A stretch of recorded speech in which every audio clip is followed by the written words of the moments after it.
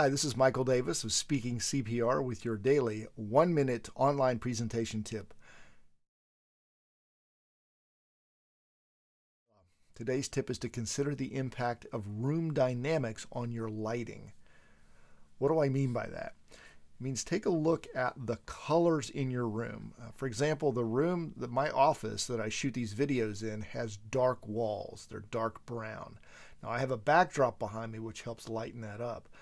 I also have a big block window over to the side. So those room dynamics will impact how much light I have to use.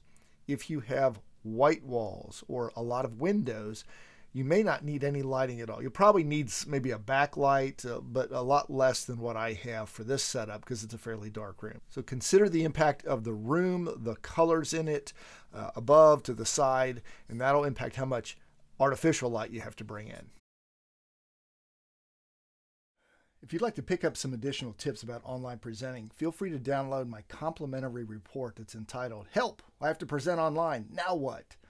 You'll pick up ideas that I've gained from my 5 years of presentations and hopefully save you some of the mistakes that I made.